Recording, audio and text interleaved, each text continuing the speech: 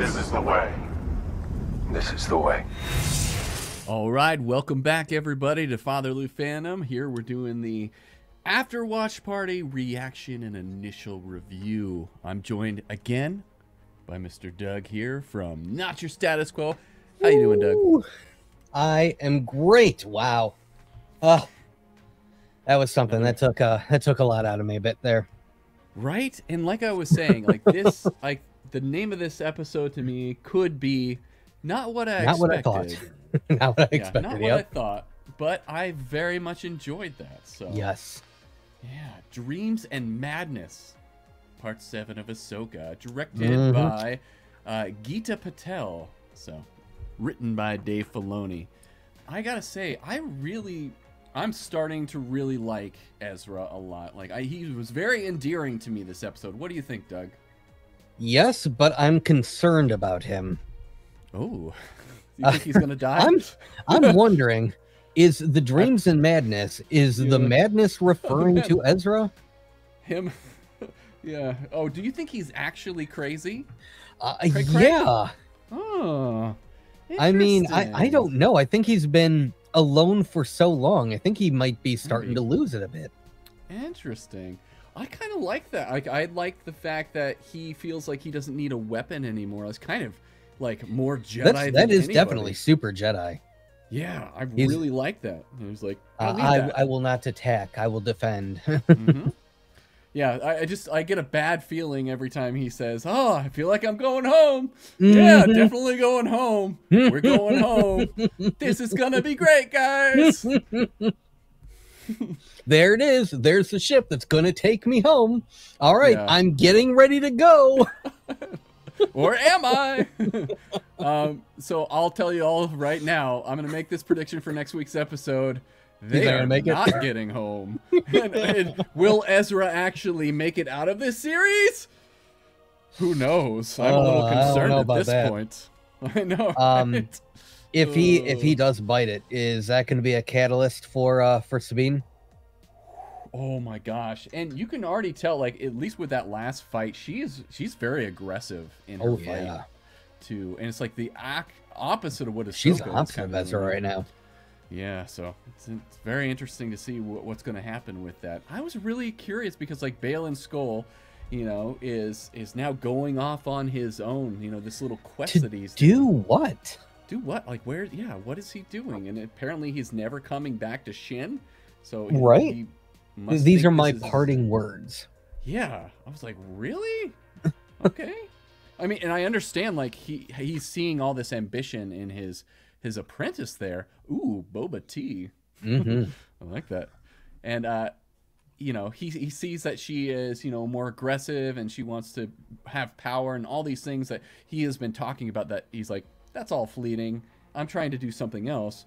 So he's just letting her go off and do her own thing. So it's like, I'm still really curious what that's going to be. And man, I really hope it's probably not going to be, but I hope that next week's episode is like 2 hours long because we need some answers. And I don't think we're going to get them in 30 minutes. No. You know?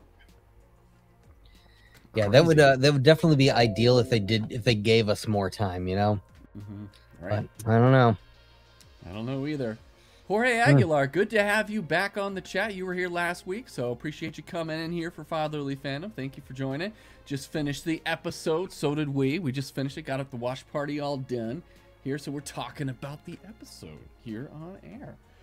Yeah, but like you were saying, Thrawn is awesome. Lars Mikkelsen is doing a phenomenal job with the character. I'm loving every moment that he's in, and he's showing off what a brilliant tactician he is. And the whole time I'm like, right?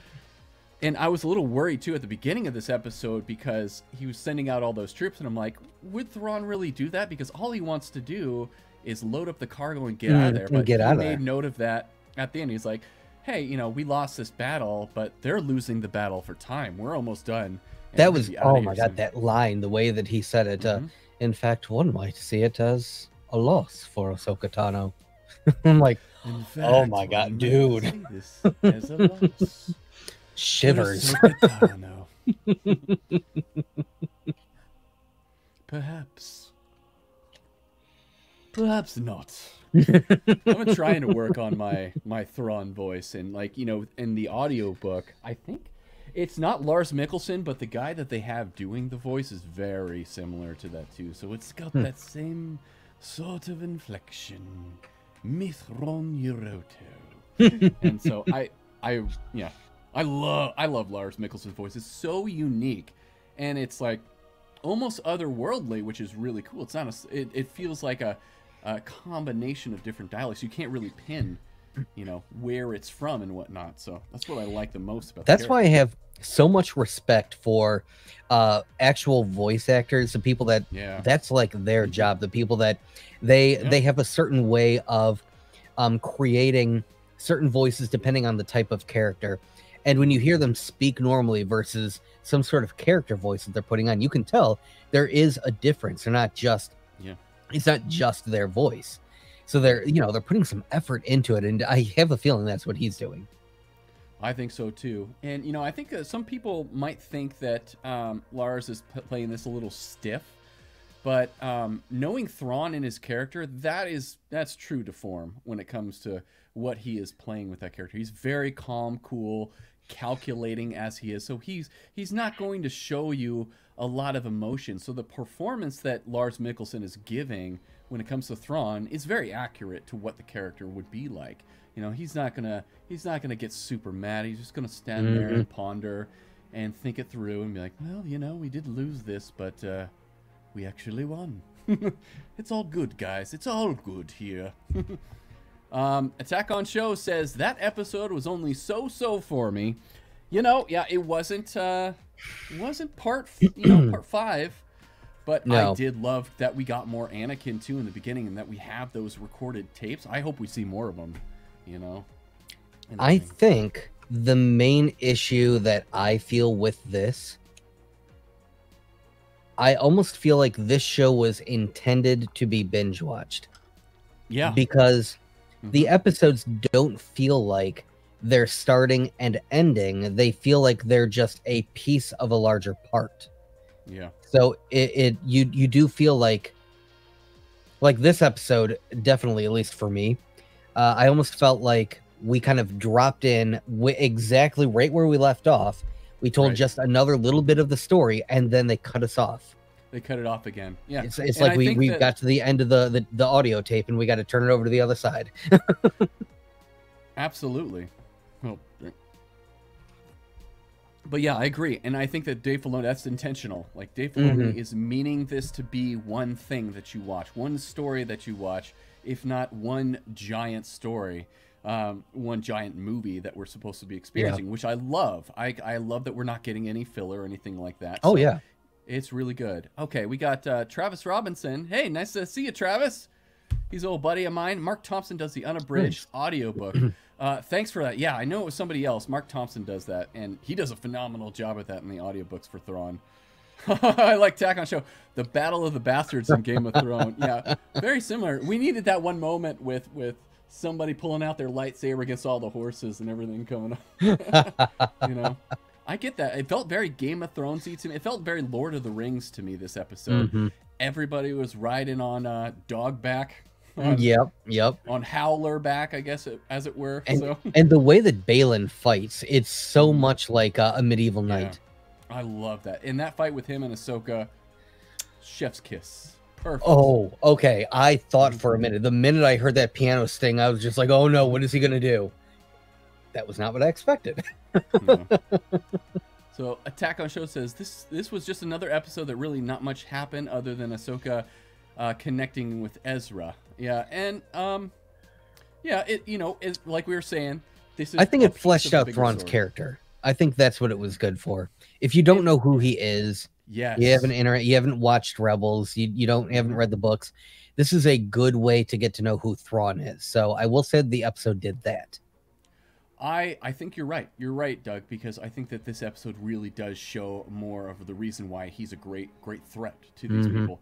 And so if you haven't seen any of the other material, this highlights that. And I think, Dave Filoni is doing a good job of walking that line between fan service as well as being accessible to the general audience. So I think that they are doing a good job. And this definitely highlights that. And yeah, I liked it. I liked the things that were going on. Attack on Show says, if we had more than one to go, it wouldn't be such an issue, but knowing there's only one more to go makes this season start to feel like there's something off. Oof. Could be like next week we'll find out if they're able to pull it off. And I'm under the impression that, you know, we are probably going to get another season of this as well. So at this point, I'm willing to see where this goes and everything. I know we only have one episode left. This was the penultimate episode, and it's always hard at this point because it's like, well, there's not a whole lot of stage setting that we can do now. So we need to get to the end game, whatever that end game is. So how they conclude this season will really play off whether or not I think that they're being successful with this story. But so far, I very much, I'm enjoying it much better than Obi-Wan Kenobi or Book of Boba Fett. You know, I think that it's a far superior Star Wars than those. Overall, yes. Overall, I'm definitely enjoying it way more than Obi-Wan and Book of Boba Fett. Obviously, Obi-Wan and Obi-Wan and Book of Boba Fett, they had their individual episodes and scenes that were pretty good. Yeah, but overall, they had good highlights. Yeah. Yes, that's I love that. They had good highlight reels. They did. Excellent highlight reels. But yeah, overall, I've really been enjoying Ahsoka. There's so much to love about it.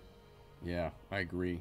It almost makes me feel the way that I felt when I watched the first season of The Mandalorian. I fell in love with that show.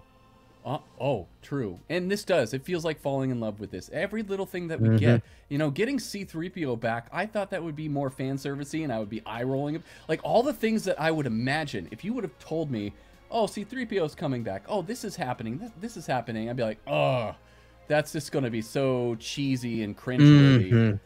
But somehow Dave Filoni is pulling it off. And seeing how they utilize C-3PO and how they utilize bringing Leia into the story without showing her was Thank perfect. you for that.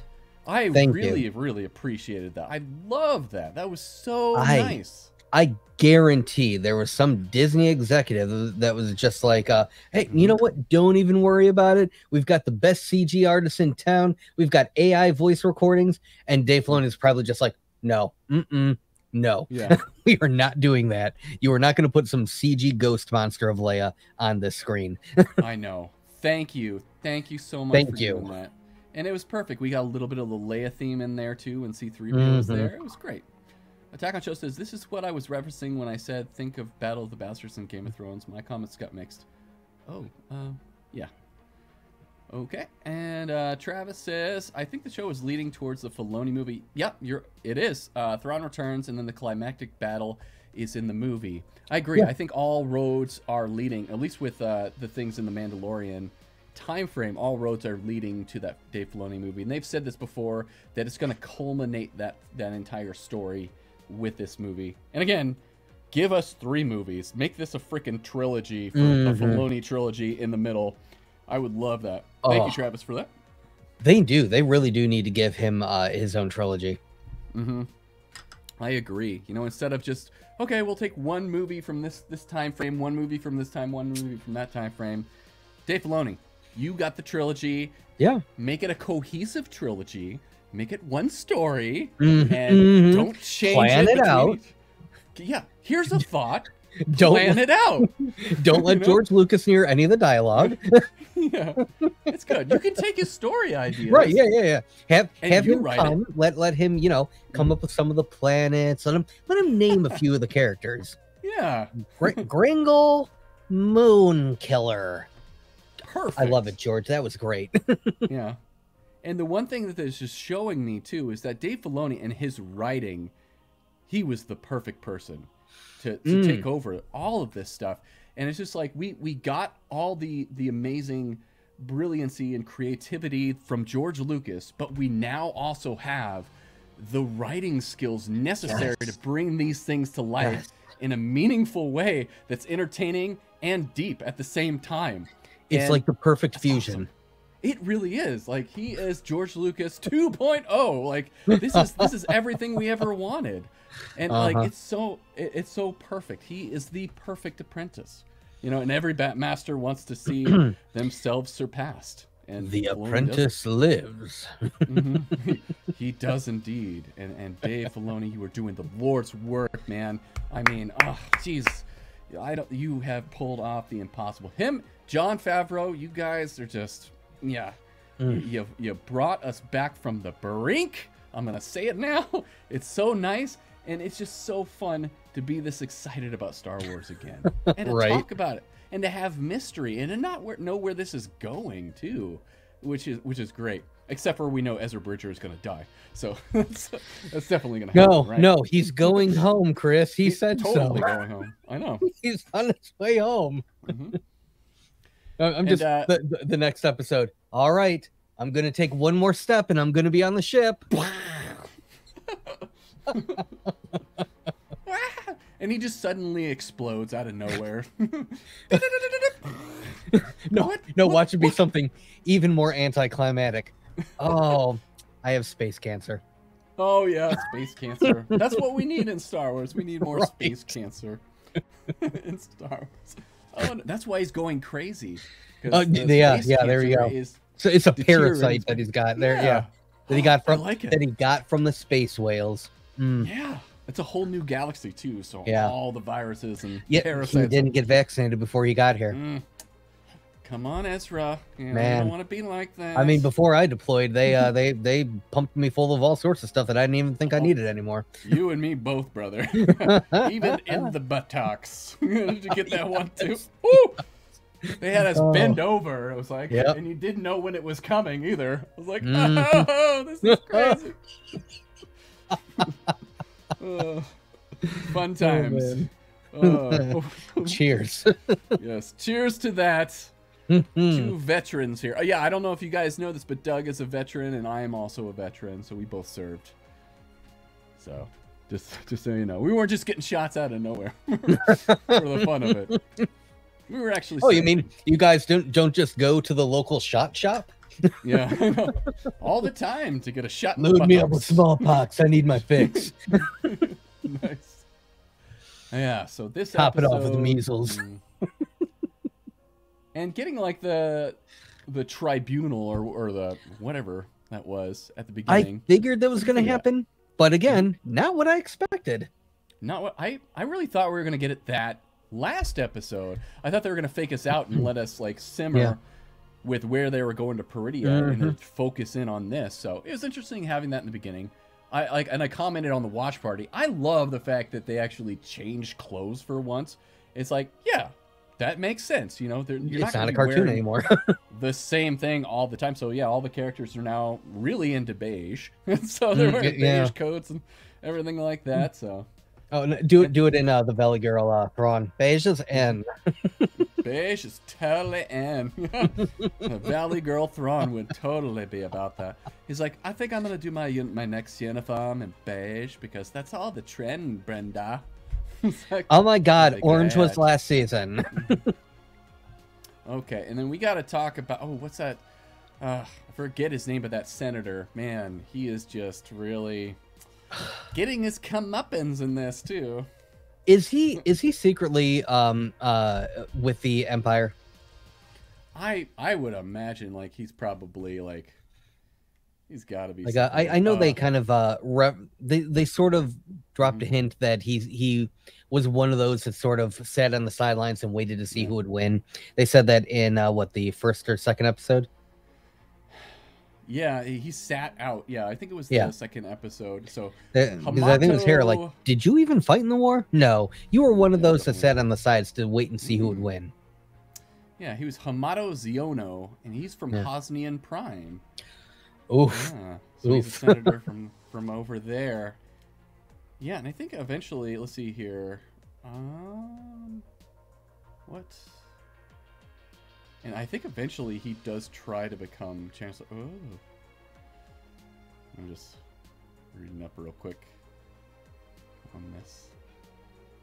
I mean, that would certainly explain a lot about the New Republic if he did end up continuing on, not only as a senator, but attempted to become chancellor or did become chancellor. Yeah, it would explain an awful lot. Yeah, he definitely has his eye on that seat. And, you know, we got, you know, Mon Mothma back again, just tired as hell. You know, it's like, oh, I just gotta deal with all this stuff. And she's like, oh, Hera, come on. You know what what I do not understand about the New Republic, or maybe it's just to this guy, but it kind of seems like a lot of them. What I don't get is this is the Star Wars galaxy, and they have a lot of wars. Like a lot of them. There's always some sort of war in the stars. You'd think they would have an understanding that one big battle doesn't mean that it's the end. Like, there's still going to be little pockets of resistance here and there. Like, you'd think they know that. Yeah.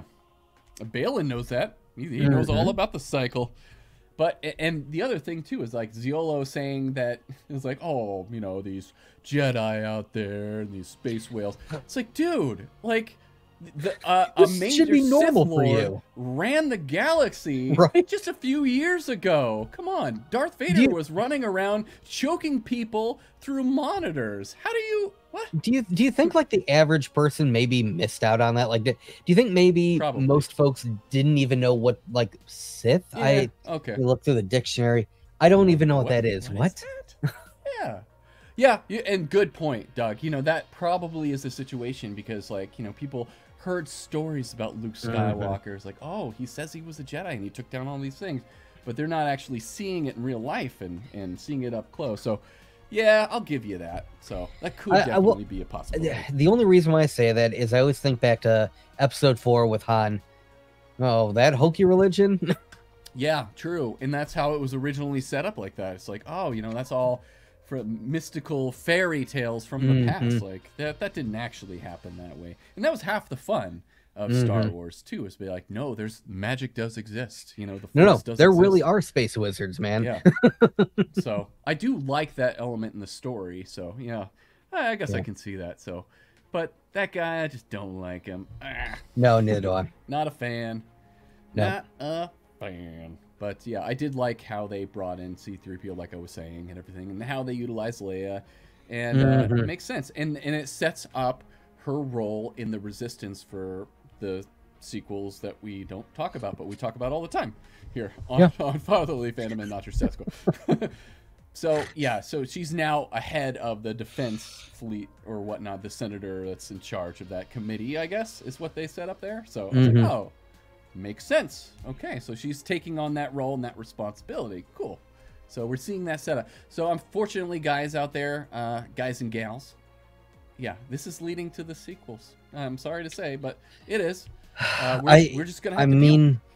He's kind of boxed in. It's not like he has much of a choice.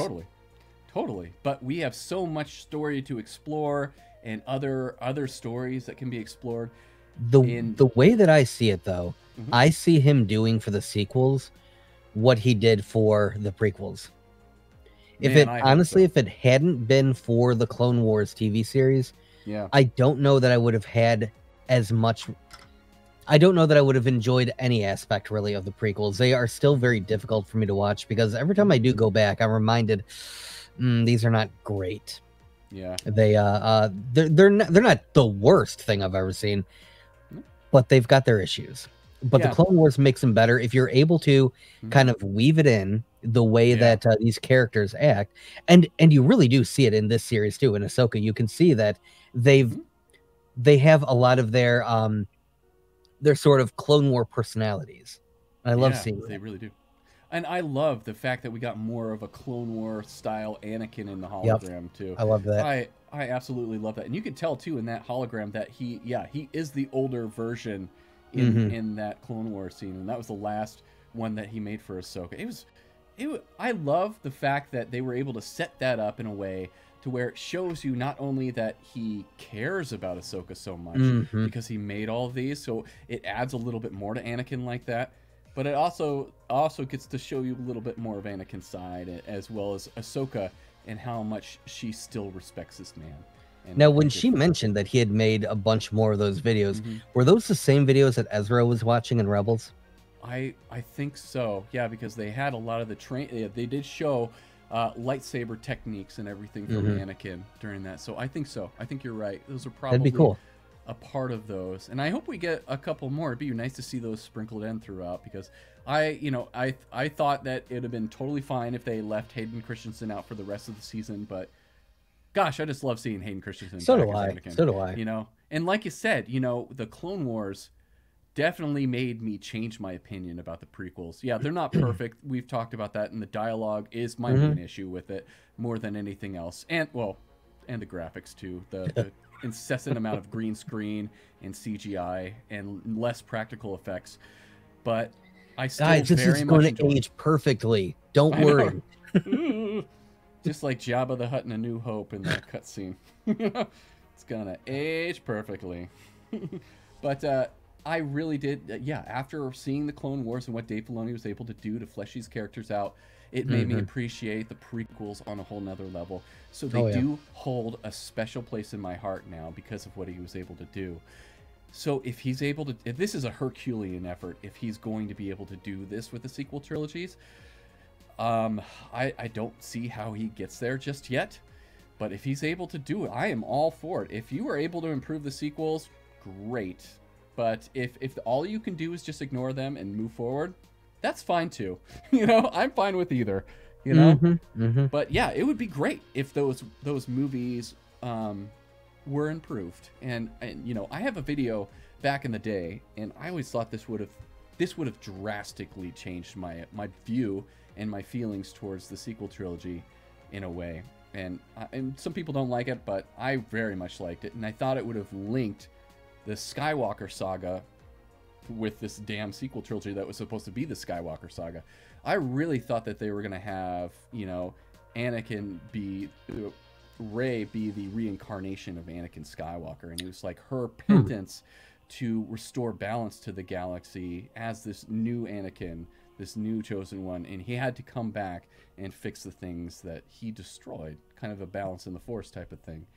Not bad. And I wonder too if like they were thinking about that in the first movie in Force Awakens, because there was so much in there about like, who is this character? What are they doing? And there was a lot of retread with, you know, this character, and a lot of similarities to Anakin Skywalker. And she was instantly bonded to Leia in that, and I was like, that's weird. Like, what stranger would automatically hug a person like that? Yeah, there was a lot of weird choices made. There are some choices that they made in that film. You know, going back to what you had mentioned about some of the elements in Ahsoka that if you heard about them, you would think at first, oh, that's fan service. But the way that he deploys them in Ahsoka, it works. Like C-3PO tonight, that worked. Yeah. But some of the elements they had in the sequels was definitely fan service, and it wasn't deployed the right way. Fan service sakes. Yeah, exactly. So again, I think it has a lot to do with the person at the helm, the one creating it, the one directing and writing. They've got all of this. They've got this treasure trove of Star Wars stuff that they can use, but you have to use it the right way. Yeah, you can't just put it in there for fan service. There's got to be a purpose for the story. Yeah, exactly. There's got to be a purpose and a reason for that to be in the story. And I think Dave Filoni is great at that. And that's why you have to have people that are passionate about this stuff in charge. Because like Dave Filoni knows the backstory. He knows the history. He learned from the master himself, George Lucas. He knows this stuff frontwards and backwards, like I totally the back of his hand.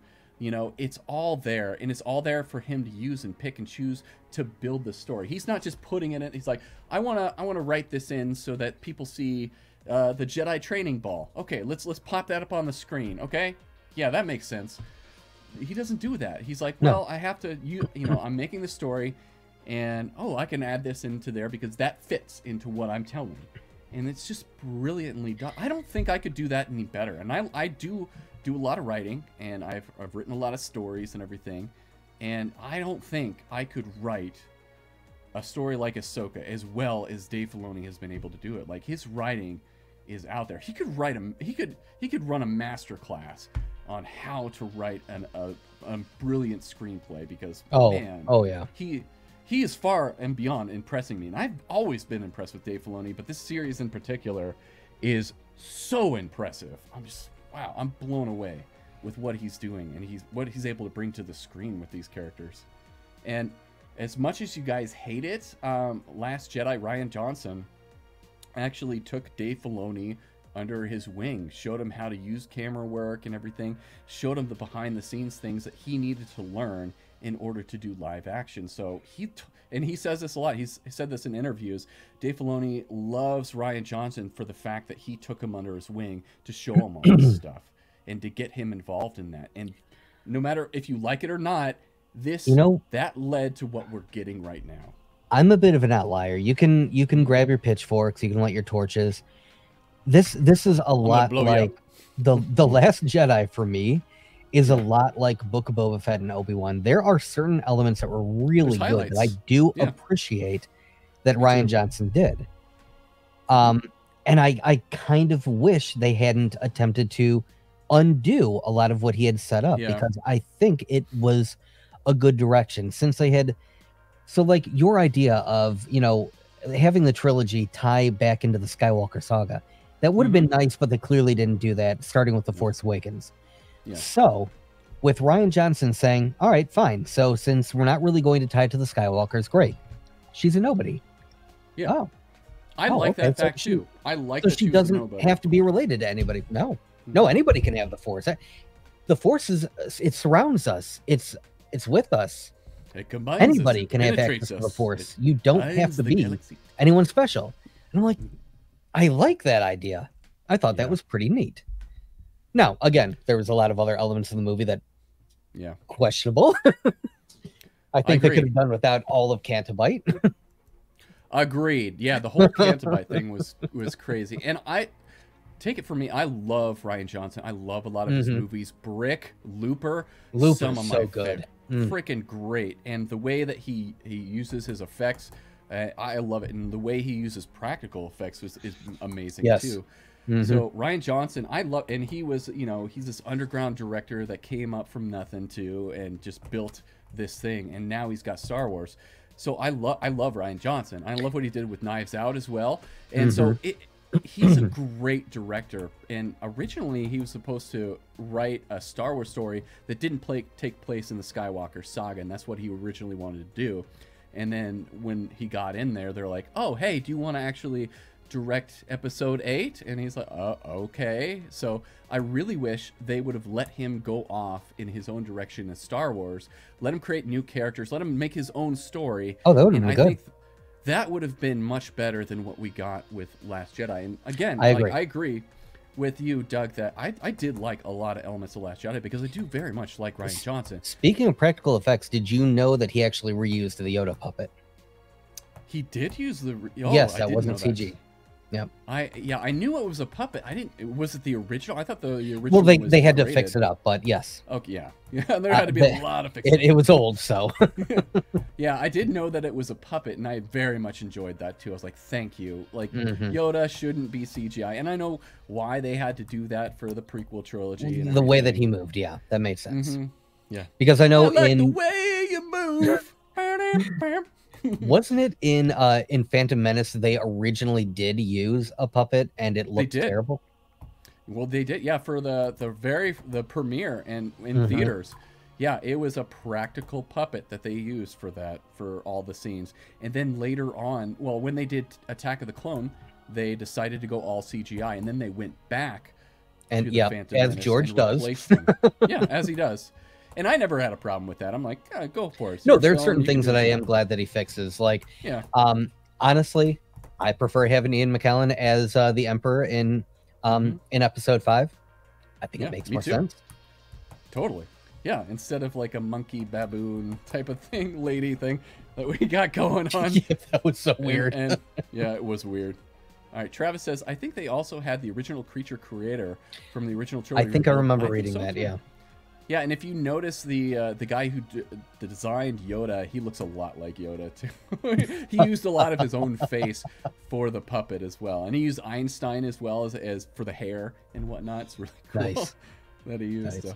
Yeah, so there were definitely lots of really cool elements in Last Jedi, but what we're getting here in Ahsoka is definitely bringing up all the best elements of all this stuff. So I very much appreciate it, and yeah, I can't be mad. I can't be mad at Rian Johnson for showing Dave Filoni the ropes, because this is awesome. We're getting the best of Star Wars now, and we're getting it on a weekly basis, which is fantastic. All right. Do you have anything else you want to bring up about this? Any final parting things before we go into our review, our rating on the Doug scale? Just one last thing. So going back to what we were discussing before about, Ezra's choice of clothing. Yeah. Again, the way that he fought tonight, I think that kind of disputes the ongoing theory that they are stormtrooper dog tags. Now, we did get some clarification that the clone troopers did have ID tags. Yep, thanks to Attack on Show. Thanks to Attack on Show. But I still don't think that that's what that was, under his... Agreed. I don't think so. And his character isn't showing that either. Like, he's very much peace and love, man. He's Chris, he's on his way home. He's going home, Chris. Oh, he's totally going home. Yeah, Ezra, you're going home. As in, he's going home. The netherworld. Where did Ezra go, Mommy? He went out to a farm where he can frolic and play with all the other Jedi. I know, right? He's going to the Ezra farm to play around in the fields forever. He's gonna love it. But how cool was it too? This is my final thought. How cool was it to see 3 Jedi there in front of the screen again? I'm just like, yes, this is awesome. So great. So great. I'm loving it. Gotta give props to the actor who plays Ezra, Iman Isfandi. I'm loving that guy. Like, he's doing a great job with Ezra. So I look forward to seeing him again. I want to see more from him. So I'm getting invested in this damn character. So yeah, that doesn't mean there's good things that are going to happen with this character. I'm getting a very bad feeling, guys. Are you getting a bad feeling about this? Yeah. I'm having attachments. So I'm going to the dark side here. Oh no. But he's doing a great job. And bad attachments are. Yeah. Are they though? Are they? But yeah, they've got a lot to wrap up next week. I got Balin, what he's searching for, where he's going, Thrawn getting out of there, the gang trying to find a way to get home as well, if they are successful or not. It's so much needs to be wrapped up next week. They do. So it's going to be interesting. They do. Just don't know what's going to happen. But anyways... Isn't next Tuesday yet? I know, right? Almost. So let's go ahead and go into our ratings on the Doug scale. Doug, what do you rate this on the Doug scale, where 1 is the worst, 5 is average, and 10 is the best. I am going to give this episode a solid 7. A 7 for part 7. It was good. It had a lot of good parts. It was not what I expected, as I keep saying. But the reason I'm giving it a 7 and not a perfect 10, it just felt short, and it felt like a shorter piece of a larger picture. It almost felt like there was something more, and they kind of plucked this out and said, here, this will tide you over. Yeah. It was almost like watching, whenever they release those, here's the first 5 minutes of the premiere episode. That's what this felt like. It felt like it was a part of a larger thing, because it didn't feel like they ended an episode. It felt like it just stopped. Yeah. And you had that complaint last week too. So they've been doing this for a couple episodes now too. So if it had not been, if it felt like it had a proper start and an end for an episode, the way that I imagine a TV episode should be, I get streaming, I think I would have rated it a bit higher. But 7 is still good. Yeah, it's still not negative. Yeah, I don't know. This whole series, would it have been a better experience if we would have gotten it like Stranger Things, all released at the same time, or like the first part released at once and then the second part released at once? For our channels, absolutely not. It would be terrible for our channel. Yeah, so we'd only have two streams. I need the attention. Num num num num num. Come on. All that stuff. Yeah. So, but yeah, I mean, I think that it was definitely designed to be watched all as one piece, and that is definitely hurting this series when it comes to watching it week to week. And I can't dispute that with you, Doug, and I can't dispute that with Attack on Show. That does bring down the episode as a singular episode, as a solo episode. It's definitely not as good as some of the ones that we've seen. I'm still very much enjoying. I'm loving a lot of these things. I'm loving how they're utilizing the characters. I'm having a fun time. I'm here for the ride. The effects are just amazing. They did not spare expenses with this. No spare. No. I did not spare expenses with this. So. And every Thrawn scene was amazing. For me, I'm probably gonna rate this one. Where am I setting? I'm gonna say 7.5.